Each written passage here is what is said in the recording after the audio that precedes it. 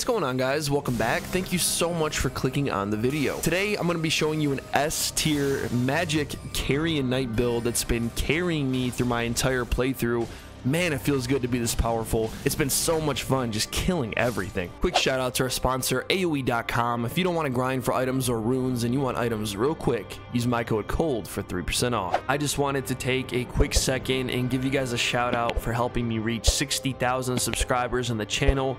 Support has been amazing, and I really just want to say thank you. What I really like about this build is the fact that you can use it in a variety of ways. You can cast spells and destroy your targets from range, even use magic Carian spell abilities for close quarters combat, all of this while wielding the Carian glintstone staff, boosting our Carian sword sorceries. We also can't forget the jellyfish shield, boosting both our melee and magic damage. And trust me, it's a pretty big boost. This build is extremely powerful for endgame. It's going to make the game way easier for you, and it will destroy anything that gets in your way, making this one of the best magic knight builds in Elden.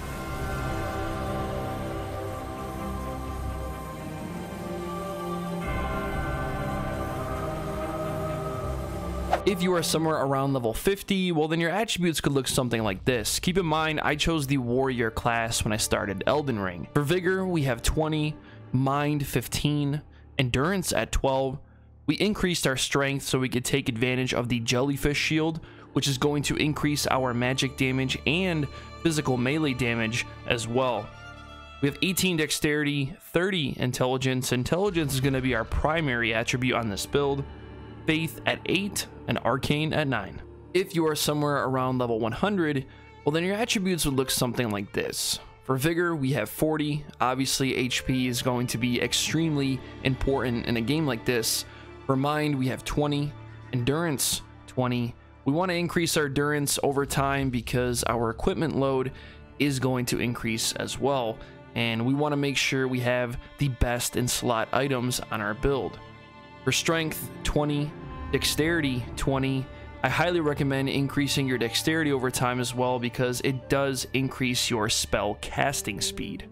Intelligence, 45, faith at 8, and arcane at 9.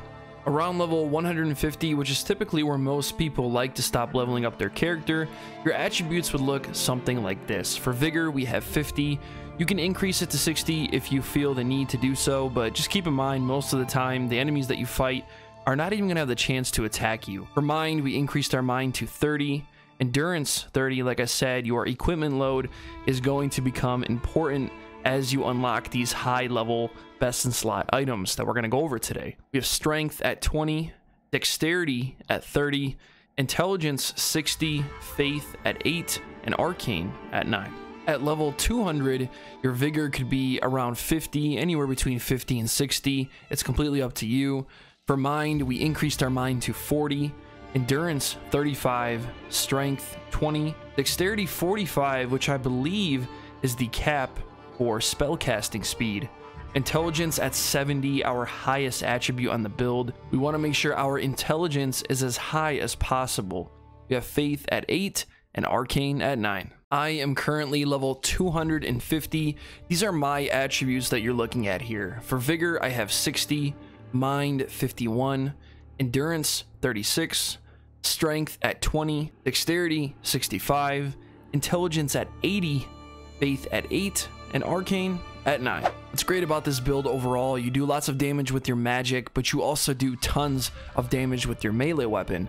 My melee weapon of choice is the Scavenger's Cold Curved Sword, plus 25 fully maxed out. Just make sure when you decide which Ash of War you want to use, I highly recommend using the Cold Affinity. This is going to give you 105 frost buildup, and we also have that additional 38 blood loss buildup that comes with the Scavenger Sword. I know a lot of you intelligence players out there love the MOONVEIL Katana. Now this is a great option for this build, easily one of the best weapons in the game. I would honestly say probably top 3 weapons in Elden Ring.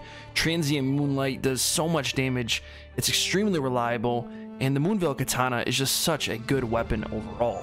I know a lot of people also enjoy using the Wing of Astal. I know just from the comments alone from my previous videos, a lot of people like this weapon. The Nebula Ash of War that's exclusive to this weapon actually does a lot of damage, and this is an extremely underrated weapon. Now obviously, in order to cast spells, we have to use a Glintstone staff.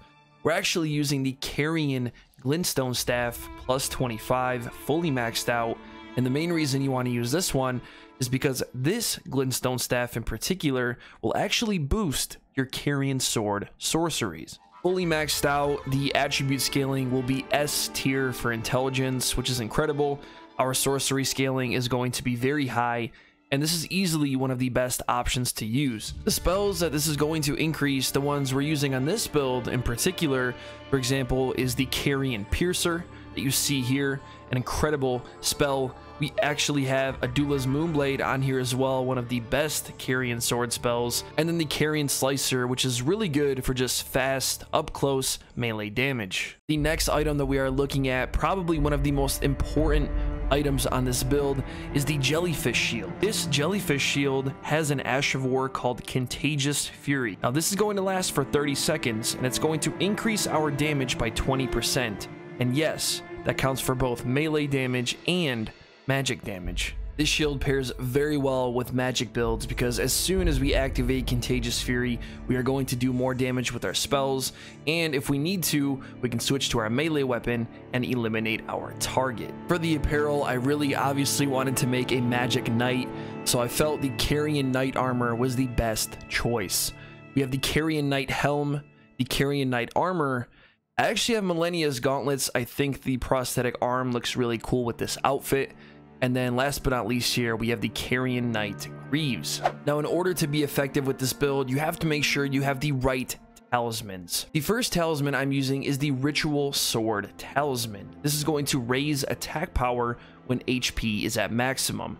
Like I mentioned earlier, you guys, most of the time, if you are playing this build correctly, you are not going to be attacked, which means your spells and your melee attacks are going to do more damage as long as you stay at max HP. We are also using the Green Turtle Talisman, which is going to raise our stamina recovery speed. I think stamina recovery speed is extremely important because when you cast spells, when you dodge, whatever it may be, it's going to use your endurance, and you want to make sure you can get it back as soon as possible. We are also using Godfrey's Icon Talisman, which is going to enhance charge spells and skills. Our main range spells, which is the Comet and the Comet AZUR, is going to benefit heavily from this. For the last talisman, I'm using the Graven School Talisman, which is going to raise the potency of sorceries, which means our magic is going to do more damage. You could also use Marika's Source Seal as an alternative.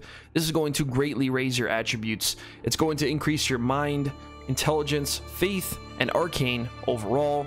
The more intelligence you have, obviously, the more damage you are going to do. The next thing I want to show you guys is the spells that I'm using on this build. And obviously, being an intelligence build, this is extremely important, right? The first spell that I'm using is actually called Terra Magica. This is going to create a spherical zone around your character. And as long as you're standing inside of it, this is going to increase your magic damage by 35%. Also, don't forget that you can stack even more damage using the Jellyfish Shield Contagious Fury Ash of War, giving you an additional 55% magic damage on your build. The next spell is the Comet, which is going to be your main spell.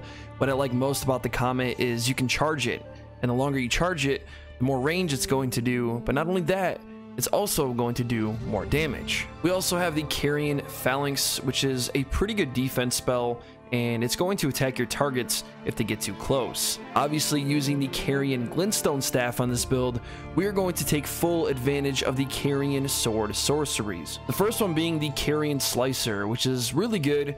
It doesn't use much FP at all. It's really good for stagger, and it does a decent amount of damage. The best part about it, the attacks are really fast. The next one, the Carian Piercer, which is actually one of my personal favorite. This is extremely effective against tough enemies. It causes a lot of stagger, and it's going to knock down most of the enemies that you run into. I also highly recommend using Adula's Moonblade. Not only does it do a pretty decent amount of damage, but it does frost damage and also obviously causes frost buildup, which is extremely effective against most of the enemies in the game. The last spell on this build, which is actually the best and hardest hitting spell on this build, the Comet AZUR. Now, if timed correctly, you would place Terra Magica on the ground, you would use Contagious Fury from the Jellyfish shield, buffing our magic damage by 55%. We would drink our Wondrous Physic, which contains the Cerulean Hidden Tear, eliminating FP consumption for 10 seconds. This is going to be extremely effective against bosses. It's going to do tons and tons of damage, and it's easily one of your strongest spells. Like I mentioned, for our Wondrous Physic mix, we are taking advantage of the Cerulean Hidden Tear, which eliminates all FP consumption for 10 seconds. And then we also have the Intelligence Knot Crystal Tier, temporarily boosting our overall intelligence. That is the Magic Carian Knight build. I really hope you guys enjoyed. If you enjoyed this video in any way, shape, or form, a thumbs up would be very much appreciated. It seriously helps the channel grow. Also, if you want to see more Elden Ring videos just like this one, be sure to subscribe to the channel, and I'll see you all in the next one. Peace.